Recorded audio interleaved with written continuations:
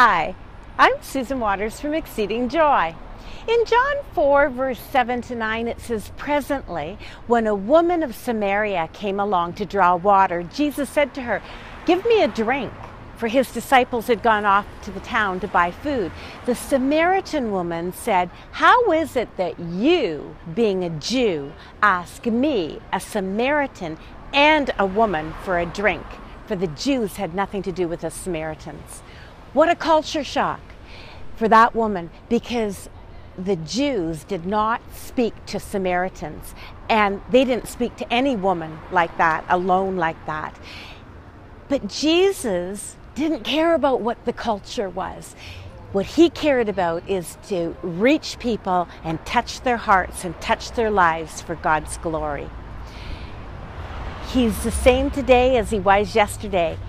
He wants to touch your heart and draw you closer to God. He wants to touch your heart and transform your life.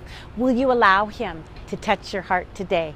Be blessed as you connect with him and allow him to speak and move in and through you. We'll see you tomorrow.